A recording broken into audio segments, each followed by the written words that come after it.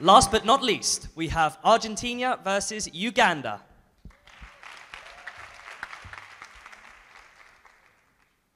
Hello everyone, my name is Victoria Soto. My project's name is Hope. I consider this very important because it's about equal opportunities in our society. For me, this is a fact, a reality. It has started about 5 months ago when I have the opportunity to live in one of the most primitive indigenous community from the north of my country. And I really want to improve their life because they live in extremely pure conditions, and I want to bring to them all the basic things they need to improve the way they live and to be a better one another. I think also that I have been working with a non-profit foundation, and for me this was very important because I really want to continue to do this job in my country, because I want to place drinking water and also energy from one of the poorest schools in my country, because they have nothing and they are very grateful when I'm in front of them, cheering, having fun, and this for me is very important. We have the experts, we have the professionals, we have the means, we have the passion. That for me is very important, the love of all of my Argentinian people, and we need also your support.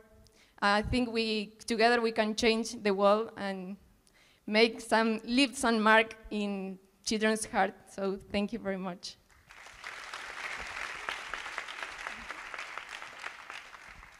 Good evening, ladies and gentlemen. My Beauty with a Purpose project is fighting teenage pregnancies.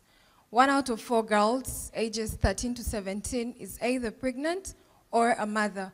This is very disheartening, and as I look at all the ladies out here, I must say we are really blessed that we don't have to go through all this, but we can't say the same for our sisters out there. Starting story of Daisy. Daisy was molested by her father at 12 years old. The father passed away and she had to go live with her grandfather, and the grandfather did the same thing.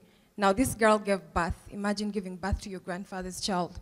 And this is happening a lot in Uganda. I come from the eastern part of Uganda, and it has the highest rate of teenage pregnancies. What am I doing about it? Together with the Miss Uganda Foundation, we have a Keep a Girl Child in School program, and this is to enable and encourage these girls to go back to school, give them the necessary resources and skills that will enable them go back to school. I believe when you educate a girl child, you're educating the entire community. So, and the biggest platform one can ever have is Miss World. I talked to a few of the other contestants, and we all have this problem in our countries. How about we all come together, come up with common goals and objectives to fight this, so that we can stand up for our sisters that cannot do this for themselves. Thank you so much.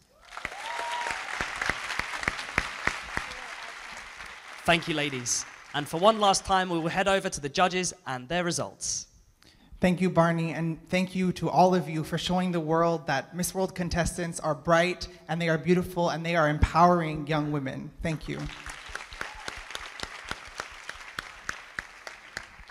We have one more result, and Stephanie will start with you. Incredible, the both of you. Just wanted to say that first. This vote, I have to give it to Uganda.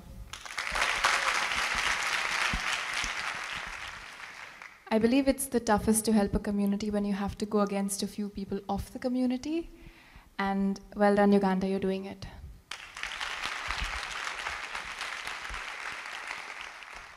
Well done, the both of you.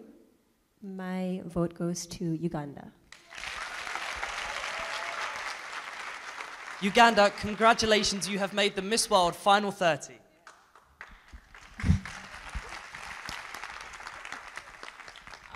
This is the very first time Uganda is making it to top 30.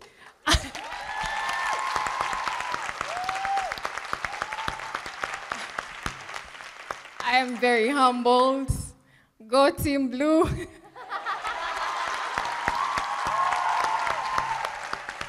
And Miss Argentina, commiserations for you, but it is not the end of the road. You can always make the Final 30 on the night. Of course. Thank you to all of you. Thank you. Thank you very much, ladies.